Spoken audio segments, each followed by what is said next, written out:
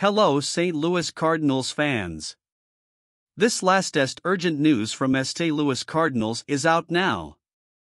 Stay until the end of this video to see this full news.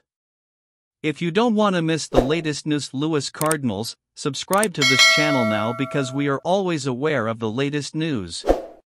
Willson Contreras wasted no time in embracing his role as the villain for the Chicago Cubs and the team's fanbase, given the comments that he made during spring training about the Cardinals' way being far superior to the Cubs' way of doing business.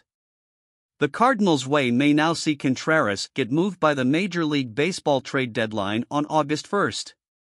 The Cardinals began their sell-off earlier this week as they moved hard-throwing relief pitcher Genesis Contreras to the Toronto Blue Jays.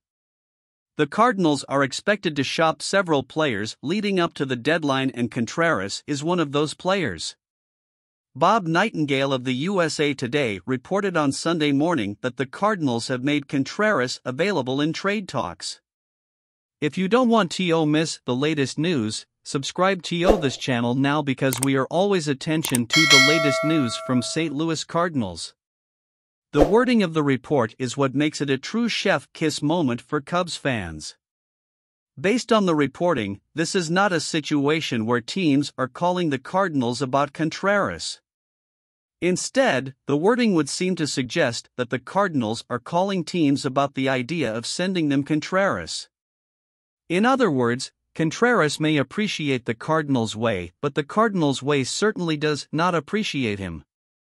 Contreras remains a liability to his pitching staff given his poor catching skills, but his offensive numbers have returned to form. Entering play on Sunday, Contreras was slashing .244/.339/.428 with 11 home runs and 114 WRC+. The Cardinals will likely find the same difficulty at this deadline that the Cubs had at last season's deadline when they tried to move Contreras. The difference and the important factor working against the Cardinals is the 5-year, $87.5 million deal that Contreras signed with the team last winter.